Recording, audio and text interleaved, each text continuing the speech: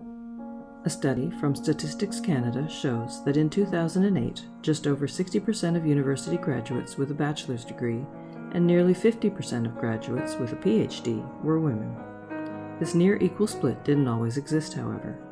In the 1800s and early 1900s, any money for school in a family would go to sons over daughters, resulting in the vast majority of graduates being men.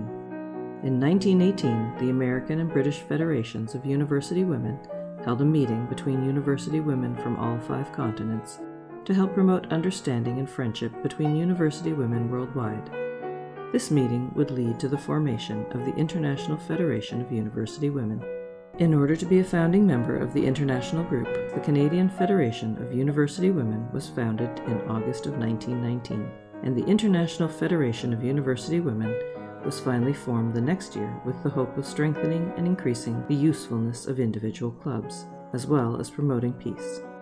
The Oakville group was formed another 20 years later in 1949, after the idea was brought up at a get-together of a few university graduate women at the home of future honorary president Jean Smith.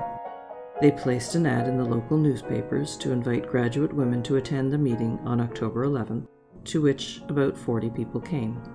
The meeting was held at Victoria Hall, which had a bad reputation, so later the meetings were moved to the houses of members, then to various schools in the later 1900s. It was at this first meeting that the group resolved to form the Oakville branch of the Canadian Federation of University Women, and Beatrice Davies was named the first president with the secretary Betty Tuff. At this time, the membership fee was $1. The group's main focus, even at the time of formation, was allowing more young women to go to university. Only a few months after the October meeting, their first scholarship was decided, $25 to a girl at Oakville Trafalgar High School for achieving the highest marks in English. Additional scholarships for French and history were soon added, and by 1959, the scholarship fund had raised to $300. The first scholarship fair was held in 1960, which showcased the artistic, musical, and performative talents of members of the community. This fair seemed to be the predecessor of the Oakville University Women's Club annual art shows, which were held from 1963 to 1968. Each show would have different theme and would feature local and international artists. Here, too, funds were raised for scholarships. The shows were stopped after the group felt they had accomplished their purpose of giving art a place in the community.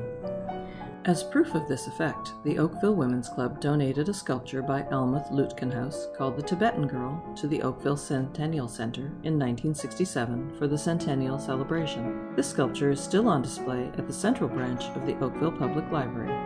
Also on display in the library is the yearbook cabinet in the Oakville Room, donated in honor of an anniversary. Although the Oakville branch of the CFUW is a local group, they are not limited to only local issues. In the 1950s, the group reached out to support women outside Canada affected by World War II and studied conditions in Japan for the CFUW's triennial. Throughout their various events, they have hosted ambassadors from Egypt and South Africa, as well as encouraging a twin organization in Nayagawa, Japan, to be formed to strengthen the bond between the twin cities.